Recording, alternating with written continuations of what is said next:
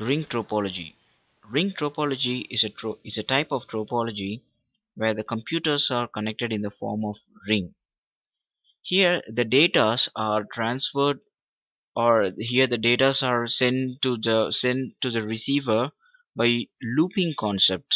A looping concept means loop means a continuous flow or a repeated flow. So here it happens a data is sent from A to B. It is in the form of one direction only. So assume that a computer A is connected, or A is sending a data to B.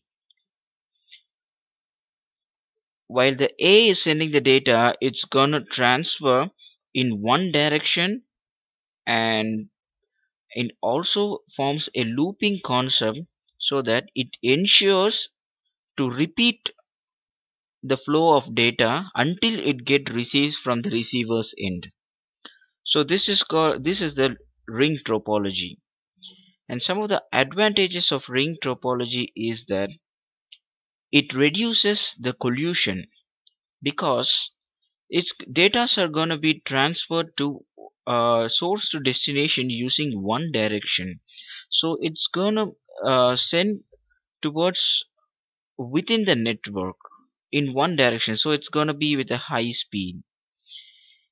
Even when the load of network increases, the performance is better than the bus topology, because since it's faster, the even when there is more data are transferred, it's very easy to flow the messages, and there is no need of a server or something to control over all the computers, and each computer has an access of resources.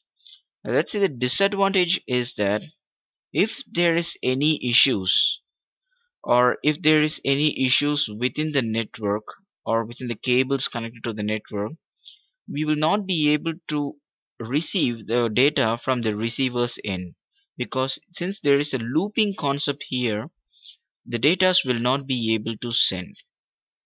And there is also like all the network is affected due to that.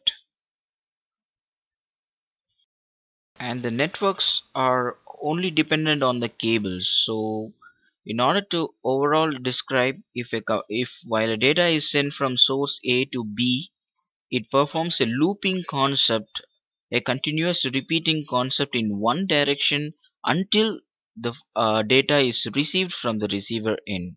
So this is the design of the ring topology.